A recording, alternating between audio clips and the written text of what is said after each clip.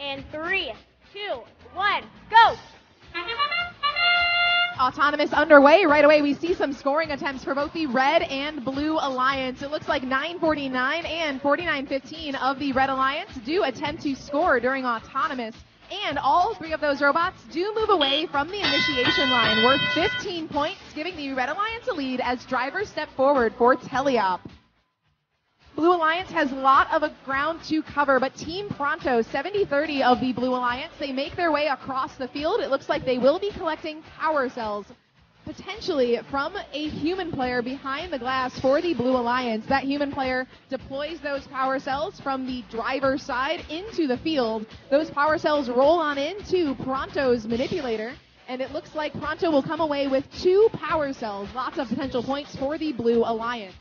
Checking out the remainder of the Blue Alliance, we see 2 solid signal lights for the remaining Blue Alliance members. That's 4682, BraveBots, and Chainlink's 8248. It looks like both of those robots currently are not moving for the Blue Alliance. One of those drive teams, 8248, is attempting to regain control as quickly as possible.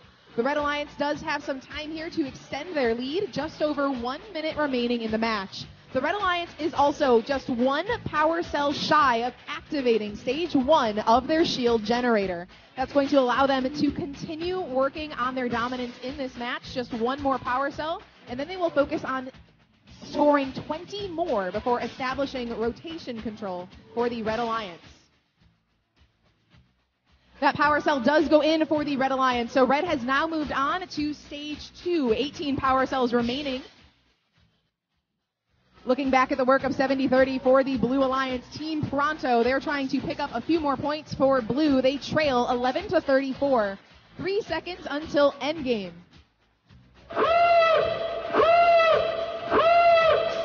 Our robots will now make their way to the rendezvous point underneath the shield generator for their respective alliances. The first one there for the Red Alliance is Spartronics, 4915. Alongside them, Titan Robotics Club. It looks like both of them might try to hang during the endgame. 13 seconds remaining. Titan Robotics Club is latched on to that rail. They need to lift themselves up off the ground. They have 6 seconds to do it, and 25 points for the Red Alliance and Titan Robotics Club as time expires in qualification match number 5.